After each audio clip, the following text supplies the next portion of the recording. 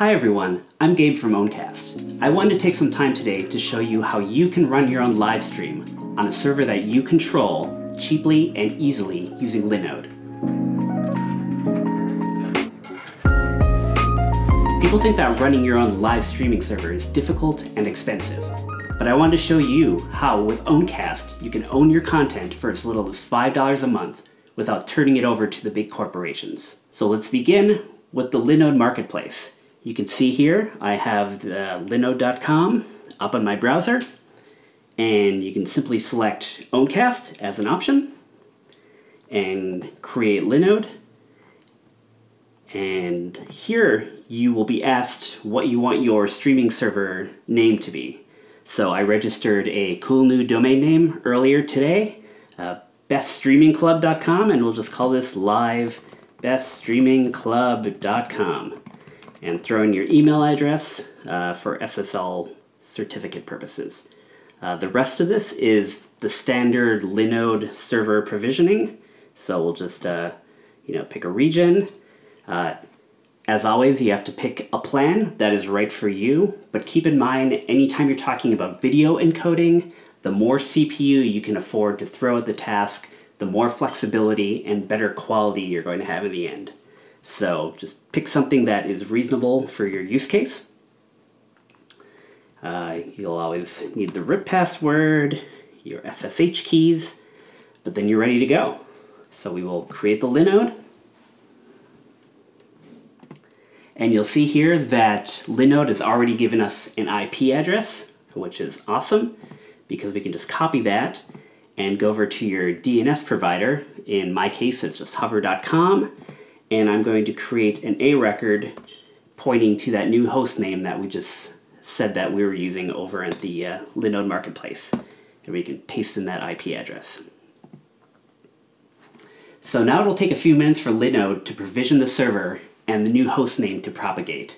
So at this point, take a moment to drop by the Owncast website at owncast.online and browse the documentation to learn how you can get the most out of your new live stream. There's far more functionality than we'll get to in this brief video.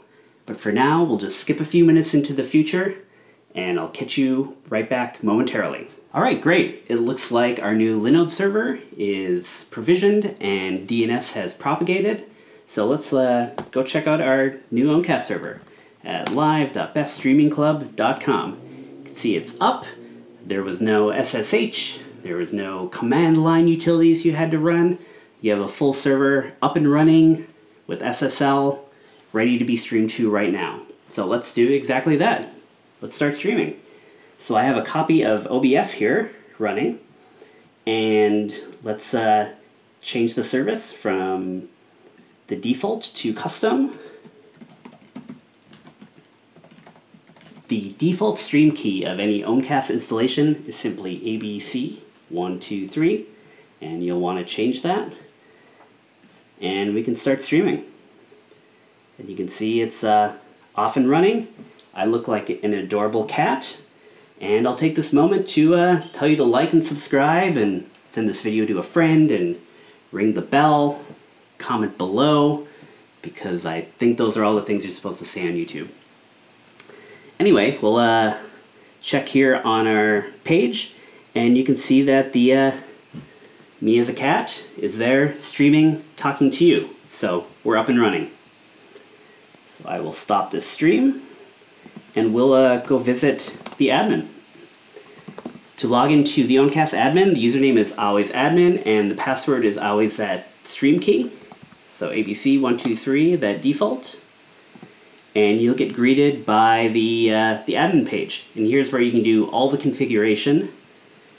So the first place you'll probably want to go is the general page, where you can change the name, cool live stream, and you have a bunch of different pieces of metadata. Here you can add tags and social links, a little bit of your description. You can upload a logo, but this is pretty cool. You can throw some markdown in here, live streaming club.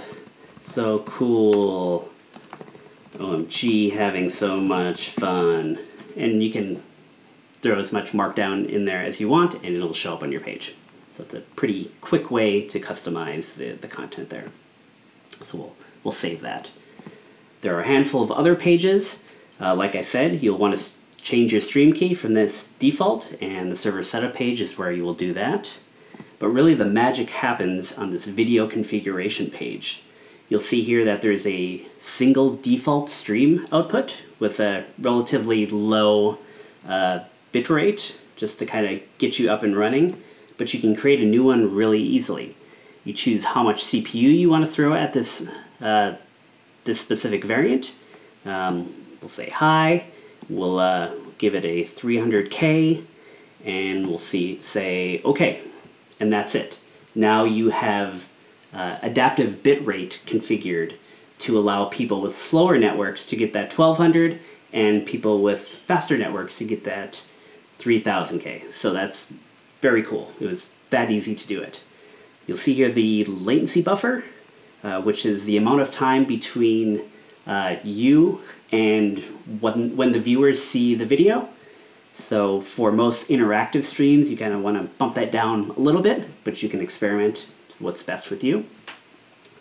There is a really cool feature where if you believe that your audience is going to be quite large and will exceed the amount of bandwidth that your hosting provider, in this case Linode, gives you, you can actually hand off that responsibility of bandwidth to a S3 compatible storage provider.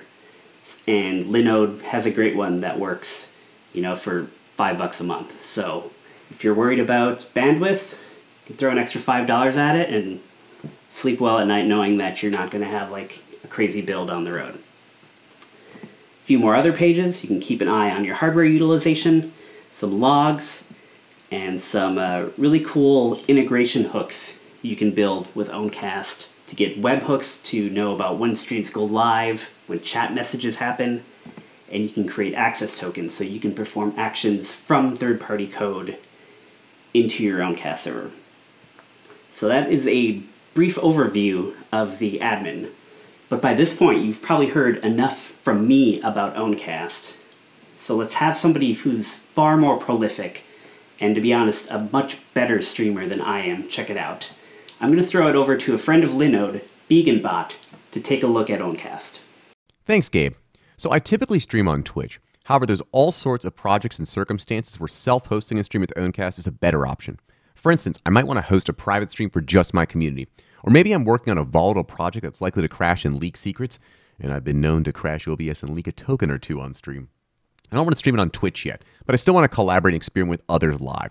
Or maybe I want to run a 24-hour stream. I don't want to worry about Twitch's wonky content ID system. So all these are really simple with Owncast. So once you have your Owncast server up and running like we do right here with live.beststreamingclub.com, the process for converting a Twitch setup to an Owncast is very easy. If you're like me and using OBS, all you got to do is create a new profile and then change one setting here. Go inside of your settings, go to stream, and you got to choose custom and put in your server here. So mine is rtmp://live.beststreamingclub.com/live. Please don't steal that. However, you can't steal it because I've got a stream key right here. So let's start this stream up here. And that stream key is just set right here inside of your server setup right here. And if this ever leaks, we can generate a new one. No big deal here. So since we started our stream over here, we should be live. Hey, there we are. Hey, what's up, Begin? How are you doing here? We got a basic stream setup here. I can see myself. I'm talking. I'm doing stuff here. I can say hello, goodbye, what's up. Nice. Excellent. Now, anyone who's seen my stream before knows that this is not going to be quite everything I want here, because if I'm running a stream, I want the chat to be able to interact with me. I want to be able to play sounds, trigger effects in my OBS. Luckily, Owncast makes that super easy. So the key here is this integration sections right here. We got webhooks, we got access tokens. So webhooks are for all of the events you want to hook into. So stream started, stream just stopped, user joined the chat, user sent a message, user changed their username. All of those, boom, webhook. Access tokens are for all the different actions you actually want to send over to Owncast with over the HTTP API. So they can be get all the viewers, get all the chat messages, get the stream title, get the stream key, find, create, delete access tokens, find, create, delete webhooks, fetch a status, change a setting, and more. So it's super easy to use these. For access tokens, boom, generate an access token with your permissions, put it somewhere inside your environment, and you're ready to go. So right here, here's a quick little demo. I got a curl statement right here. Curl, post. We're going to post JSON. Here is my access token, authorization bearer. I'm passing it as an environment variable right here so you guys don't see it. And then I've got a little body right here. So it'll be a message that I'm going to also pass in as a variable right here. And you can see this is going to my HTTP URL, live.beststreamingclub.com, API/integrations chat system. You can find all that inside the API documentation here. So watch this. I say, make chat message hello. I look over here and we can see it says hello right here. If I want to say sup, boom, we're saying sup. Super easy. And since it's just HTTP, pretty much any programming language you're using, it's going to be really, really basic to connect to it. Now, what about receiving messages? That's where it comes to the webhooks here. So we already got a webhook. Let's just delete it. I don't even care about it anymore. Let's create a brand new webhook. So what we're going to do here is I'm going to take my program. I'm going to boot it up here. Booted my program up. What I did is I put a local bot that is actually listening on port 1969, listening for messages to be able to trigger various stuff inside my system. I'm going to use ngrok over here to create a tunnel to 1969, and it's going to give me a URL that I can expose to the outside world. I'm going to give this URL to Owncast. All the settings, give it the URL, boom. So now every single event that happens for Owncast, it's going to send to that ngrok URL, which will then tunnel it to my local 1969 URL port, and I will be able to respond to all these messages. So watch this right here. Over here, I've got my chat. I say hello. Oh, God. Not quite. I say hello. And boom, you can see this. It first hit ngrok. We got a post 200, okay. And then here's my server, and you can see it says Owncast hello. So I can now process and do whatever I want with all of the user's chat messages in the system here. So let's trigger some sound effects. That means I should have access to all of my sound effects. Oh, that's not a sound effect. Here's a sound effect. There we go. We know our sound effects. There we go. Lovely. This also means we can trigger all of our other effects, like our OBS effects. So this should trigger OBS. There we go. We're zipping around. Boom. And I can return myself to normal. So not that much work. That was seriously so little code, 130 lines of Go code, and I was able to hook up my Owncast to pretty much my entire setup I've been building on Twitch. And we're ready to build independent, private, crazy streams. So that's just the tip of the iceberg. There's so much more to explore. If you're looking to host your own independent stream, definitely check out Owncast here. Back to you, Gabe. A huge thank you to BeginBot for checking out Owncast. Now you've seen how simple it is to get your stream up and running. And once your stream is ready to go, you can add it to the Owncast directory to join the community of streamers who have chosen to take full control over their content. So thanks for watching, and I look forward to visiting your Owncast stream soon.